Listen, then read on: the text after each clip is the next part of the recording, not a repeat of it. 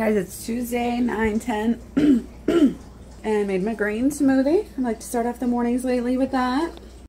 Okay, so I got about 7 bananas, and I think I'm going to do some cherry juice and carob.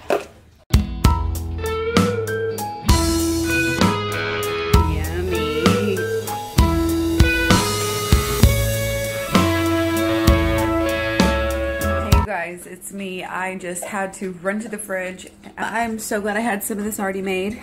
It tastes so good, and it's a little bit of leftovers. Eating it cold because it's still raw from yesterday, and yeah, it's awesome. I'm gonna try to get to a good stopping point and take Rock out for a walk and then work on real dinner. Hi you guys, it's me. I have dinner started here, very simple, not totally raw. Got some broccoli going, as usual, ending up, I think, the last bit of broccoli I have. And what I'm doing here is just taking the broccoli broth and dumping it into the corn. And as you can see, I've already got some water in there. And I may add a little bit more. I'm just going to see kind of how it blends up.